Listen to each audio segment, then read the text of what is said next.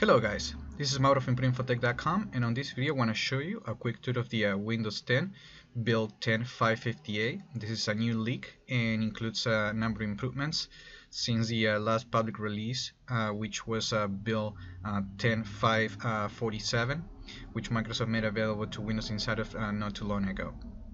So there's quite a few changes, so let's just dive into what's new. So as always, I'm going to start with the start menu, and nothing has changed on the start menu, but we now see that Microsoft is updating or making better the improving the context menus. Now when we go to a lifestyle, we'll see that we have new context menus with icons on the side, and we had new options, but we've seen those on previous builds. Now not only on the live tiles, but if you go to the left side of the menu, the context menu extends to that side as well, to the apps. Also, I noticed that the file explorer also has been updated, the jump list menu. Now we also have a more context menu and options to different sections that we can go to on the operating system. This one doesn't work, but if we go to, let me see, if we go to manage, it opens the manage section of computer management of Windows. We're also going to see a tiny change on the icon of the USB, and now it's that's been updated also in this build, and we don't see anymore the I think it looked like the Windows Vista USB icon that we seen on Windows 8 on Windows 10, but that's now it's changed. If we click, we see a bunch of things that we can eject. There is a new icon, as you can see, for the regedit for the Windows registry, and as you can see right there, we also see a new icon right there. So also icons has been updated on control panel. Now we have a new devices and printer icon. The sound icon also has been updated, and I believe the mouse also has been updated. Now let me just move on to the next change, and that's happening on the settings, on the settings app. Now when we go to the settings app, now we're going to see some additional changes on system. When we go to display, now we can use the slider to change the DPI setting of Windows. And when we do that, it automatically will adjust, as you saw right there. We don't have to click the apply button anymore, and we get that that we need to, a link to sign out and log back in, because that's what's needed to the changes to take effect. So let me go back. Alright, let's move on to the next change. Now when we go to storage, Microsoft is actually enabling the ability to install apps on different storage devices. So if you have a USB or SD card or an external hard drive, and if you have a limited space on your main disk, now you can choose to like if you have connected another USB storage device, will appear right here, and I can click to install new apps on the new device. But as you can see, it's labeled new apps. So if you have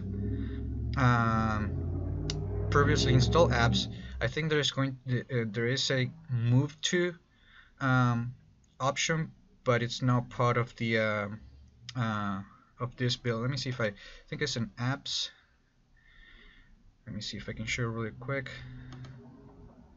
You see this right here. Still, Microsoft is not enabling that option, but you might be on the future be able to move some, like offload apps from your system to an external storage, but now it's like yet to be seen. Alright, so now let's move to the about section, where you see now that the Microsoft is adding the Windows 10 logo. We actually, most of the time we see this logo on the system properties, but now Microsoft is moving some of the elements to this area as well. Another, there aren't like big changes on settings, but also there's one more thing that I want to show you that's happening on accounts. When we go to accounts, now we have two sections. Now we have the email, calendar, contacts, and the accounts used by other apps. Before, this section has been renamed. It used to be that it was labeled, I think it was like other accounts that you use. That was the label of it, but this one's more descripting, and you can actually understand what this is for. But moving back to the to this option, so basically you can add your email accounts, and you can add Outlook, Exchange, Google, Yahoo, iCloud, same as the if you go to the Mail app. So basically, instead of opening your Mail app, you get a central location to add your email accounts and other accounts to be able to the apps will be able to access this account to load, in in many cases, emails, calendar, and contacts. So you can do this on the Mail app, or you can do it in your account, which is very convenient, and we see this kind of settings on mobile devices. Let me see what else is going on in here. I know there is an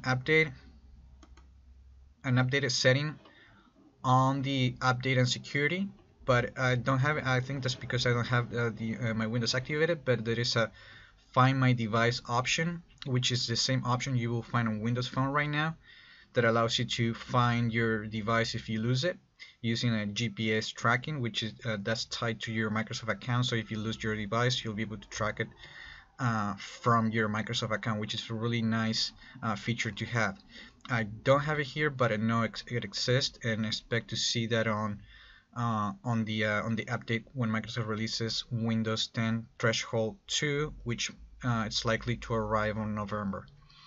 All right, let's move along to other changes that are going on, and I want to show you the Microsoft Edge has also been updated.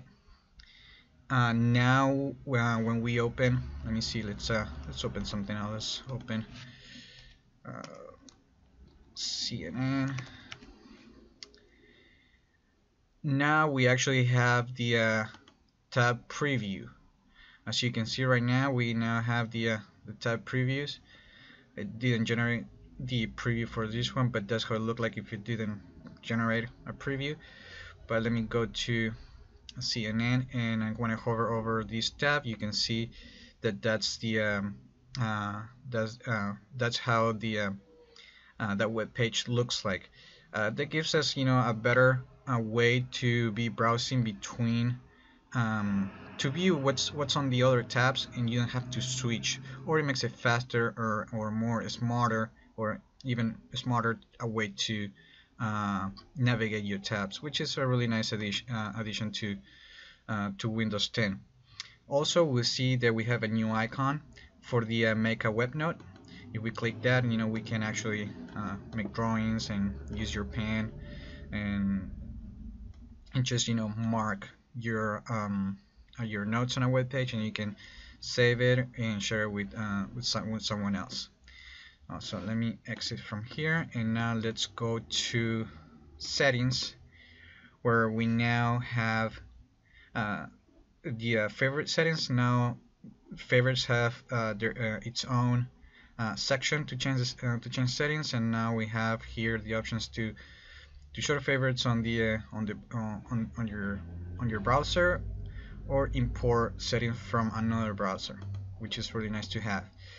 And this version has been bumped to 22.10.558, and I think there's a little cosmetic changes happening on advanced settings. Now, instead of having a drop-down menu to change the search engine, you have to click the change, but of course you have to actually be on a search engine. Let me just go right here, and let's go to Google, and then we go to settings, advanced, change, and now we got the option to set it as your default web browser. Let me see what else is going on in here. Now we can actually open new instances of the web browser. If we click the middle button on the mouse, or you right click and just click the Microsoft Edge, you get a new instance which we weren't able to do in previous build or in the public release of Windows 10. Furthermore, another change that's more beneficial for the developers. Now we can right click and inspect elements, which brings us the F12 console.